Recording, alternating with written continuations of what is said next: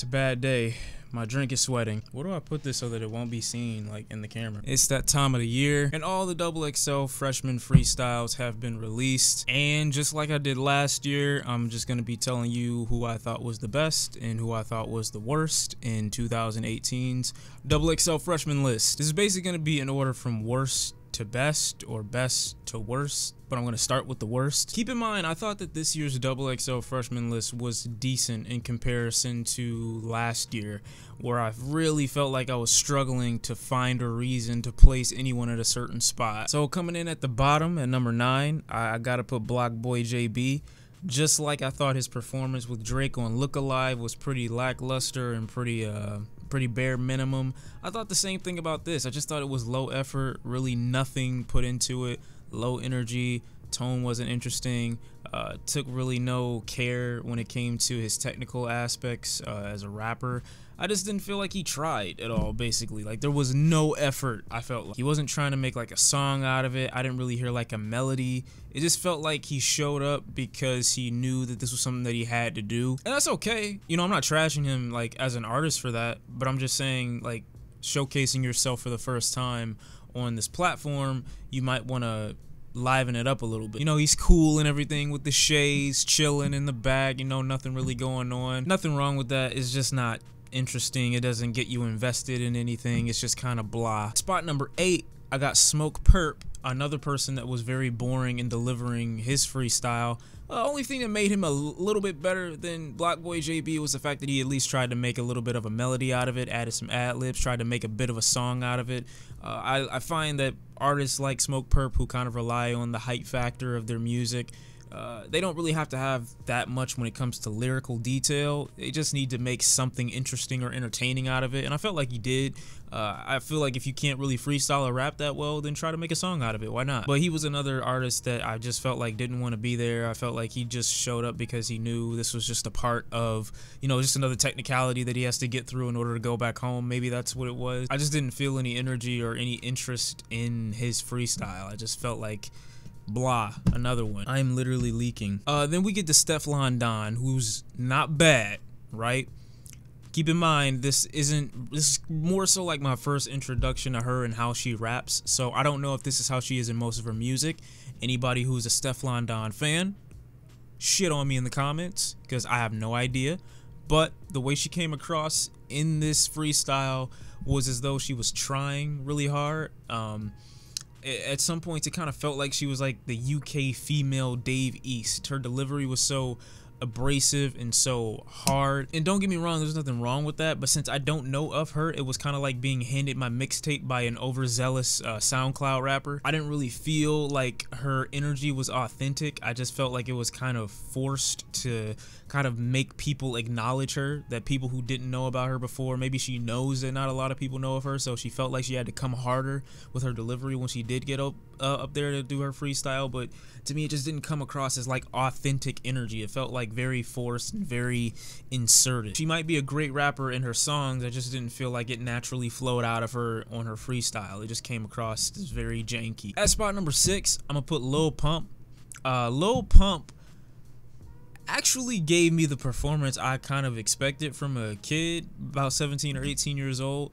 It's actually kind of funny that most of what he raps about is like fucking women and getting money and, you know, coming and doing drugs and, you know, all this other stuff. You would expect him to be a little bit more confident with his delivery as he's, you know, on there giving his freestyle, but he really wasn't. He seemed kind of reserved, a little bit more hands over the face, so I don't really want to be seen, kind of like a shy schoolgirl. And like I said, I understand that he's young, but that was actually one of my highlights that I'm going to mention later about YBN Nahmir. It just felt like Lil Pump was afraid, you know, he got like camera shy or stage fright. When it comes to his lyrics and when it comes to his you know, his freestyle, I wasn't expecting anything major at all. I just wanted him to do something that he was familiar with, something that was entertaining. It felt kind of like an Esketit Part 2, just like without the production. It kind of just felt like a song format.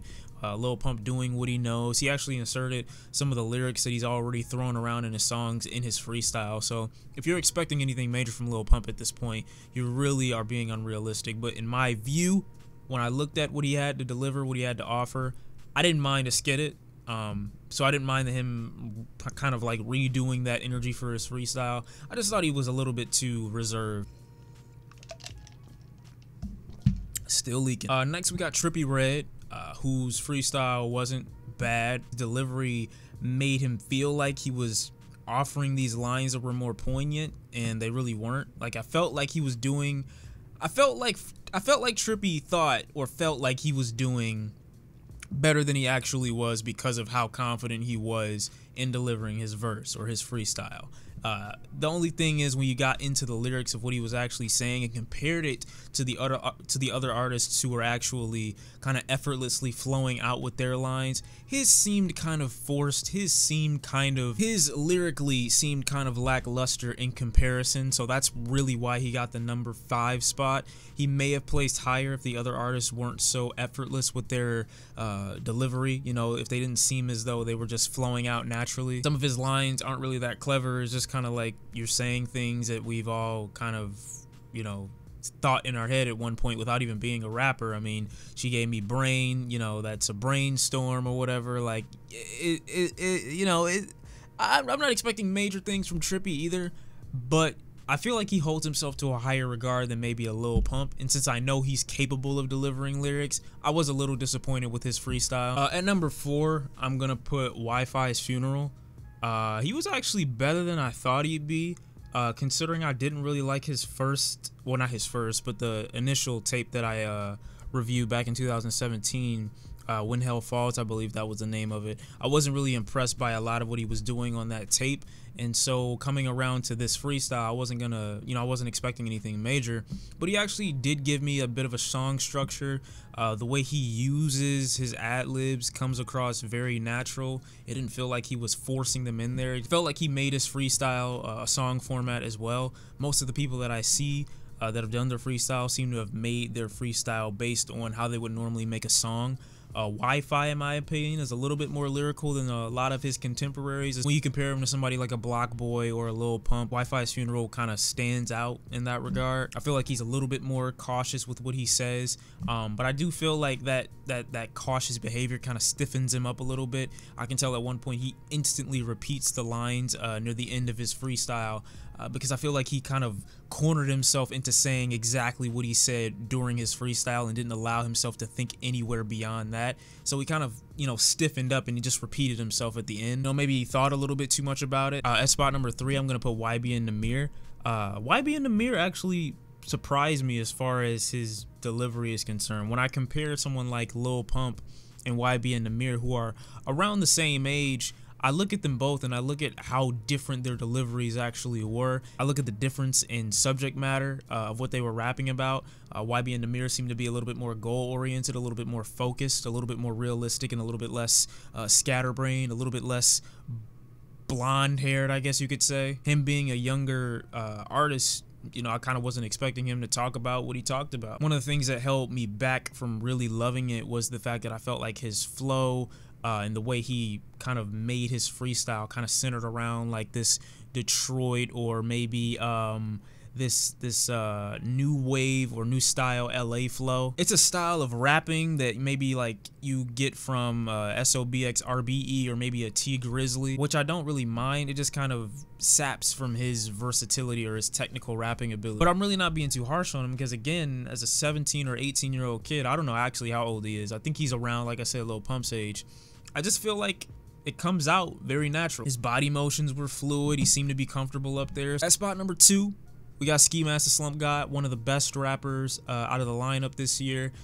Technical rapping ability. He actually stops himself at multiple moments as if he's been practicing these flows for years and years, and he's just kind of doing it in front of people for the first time. While I do think he's practiced and rehearsed to this extent, I just think when he gets going, there's like nothing that can stop him. Maybe he does stop and kind of ruin the momentum of his freestyle by completely switching up his flow to do something entirely different, but I just feel like when it comes out, he's like a, I don't know, he is a stream of consciousness to an extent, but one that actually displays nothing but good content. While his lyrics are far from introspective or deep, he is aware of that and he kind of moves along with it accordingly. You just wouldn't expect a rapper who's as good technically as he is to kind of be rapping about subject matter as stupid as he usually raps about. But that's what kind of makes his freestyle a little bit more fun. And finally, I got J.I.D at number 1.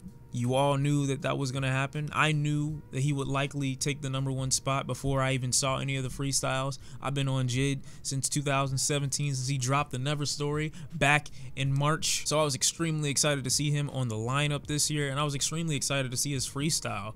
A lot of good lines. One of my favorites in particular being his 9 to 5 line, where he talks about how his brother showed him his 9 when he was 5 and he called it a 9 to 5. His freestyle was actually very reminiscent of the message I got from him on the Never Story, which was this kind of situation, me coming up wouldn't be possible in the area that I'm from. So that's why it's called the Never Story, because it never happened. His cadence and vocal inflections and his flow, the design, the way he's kind of shifted the way he delivers certain lines and is centered around an important topic or subject matter that can be deemed a little bit more serious. I just feel like the complexity of his freestyle is what makes me enjoy it so much. And I'm especially giving this spot to him because out of everyone, I think he had the longest freestyle and gave the most out of it. I would think it would be more difficult to fill up that amount of time with enough content to be as entertaining for not only 1 but 2 minutes is great. But that's my XXL 2018 freshman freestyles, from the worst artist to the best artist, from who gave me the least to who gave me the most. Just because I put certain artists, like I said, at the bottom doesn't mean that they had nothing to offer. It's just out of everyone here, I just felt like, you know, they deserved the worst and certain artists deserve the best or closer to it. But that's me. Thank you for watching. Drake album drops tomorrow finally. I would do it tonight, but man's got a headache. Man's not hot today, but I'm excited for it. I wonder where Drake would rank on this freshman list. Let's just end the video now. Thank you for watching. I'll see you next time, and I'm out. Peace. Never double hand the mic again.